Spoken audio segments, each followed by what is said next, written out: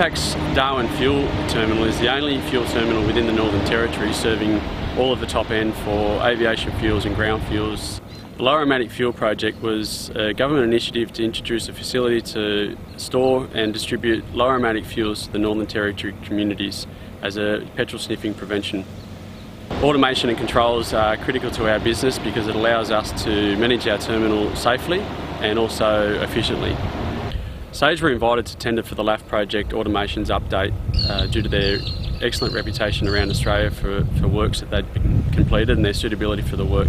They were selected ultimately based on their competitive rates, as well as their enthusiastic approach to the tender proposal and their ability to meet our tight schedule and also minimise downtime during the project, which is important to us at Vopak.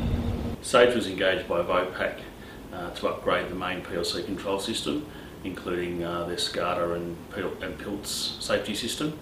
The challenges with that were that it was an operating fuel terminal and we had to minimise disruption to maintain the integrity of the fuel distribution to aviation and to our ground fuel customers.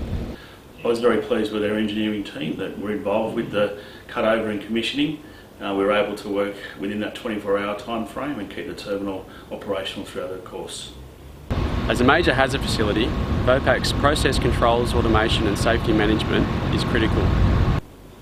Our previous experience in working in hazardous area was a real benefit for this project. Despite demonstrating the capability to manage the scope sufficiently with local resources, due to our tight timeline, Sage were able to call on expertise from around Australia to be able to assist in executing the works within the tight time frame required and minimising our downtime.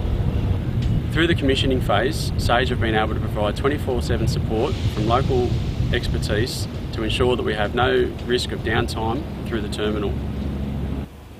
Sage was proud to work with Vopak on this project, considering it was such a critical part of infrastructure for the Northern Territory. Due to the success of the project with Sage's involvement, Sage have been invited by Vopak to tender for the maintenance project moving forward for the fuel terminal in Darwin.